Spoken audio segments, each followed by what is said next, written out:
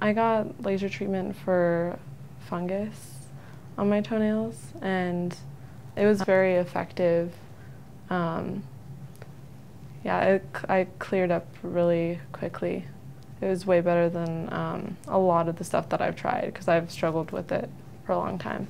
I've tried like the topical stuff, like doing the like nail polish type things and all this different stuff, and then he was telling me about the laser treatment and its like effectiveness, and so I thought about it for a while, and then I finally did it, and it was really effective, and that along with the stuff that he gave me for the home care was really good.